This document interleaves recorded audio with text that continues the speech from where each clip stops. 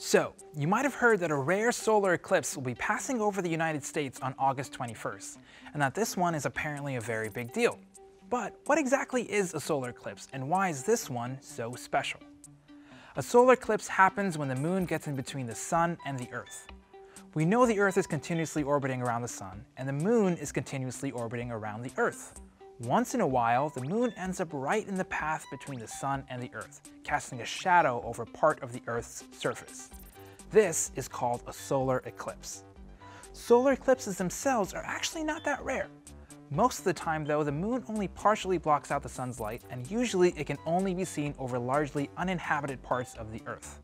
What's rare is to see the moon completely block out the sun's light. That's called a total solar eclipse. This month's total solar eclipse will offer people in the United States a unique experience from coast to coast, with a path of totality starting in Oregon and ending in South Carolina. For a few minutes, day will turn into night. For us here in Georgia, the path of the eclipse will cut across the top northeast corner of the state, with the moon blocking 100% of the sun in Hart, Rabun, Stevens, and Towns counties. But don't worry if you're not within this path. Even those in the southernmost part of Georgia will still be able to experience a solar eclipse that blocks almost 90% of the sun's surface. Compare that to Los Angeles with 62% and New York City with 71%, and you're still in good shape to see the eclipse. The last time the US caught a glimpse of a total solar eclipse was in 1979, and the last time a total solar eclipse went from coast to coast was 99 years ago. So it's pretty fair to hype this one up. Now, a few important notes on safety. It's never a good idea to look at the sun directly. During the eclipse, even when part of the sun is blocked, it's still dangerous to stare at the sun as it can seriously damage your eyesight. Make sure you grab a pair of eclipse glasses like these.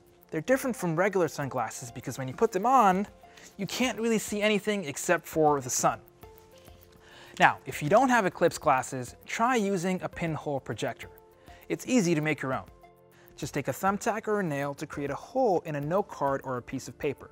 With your back to the sun, hold the note card down towards a blank surface like the sidewalk or a second piece of paper to see the phases of the eclipse as it happens. If you don't want to wait until August 21st or the year 2045 when the next total solar eclipse will pass over Georgia, use a flashlight to represent the sun and two balls to represent the Earth and the moon, and you can create your own solar eclipse at home or in the classroom. From wherever you're watching the eclipse, I hope you can make the most of it. To learn more about this eclipse, make sure to check out the other links on gpb.org for more information.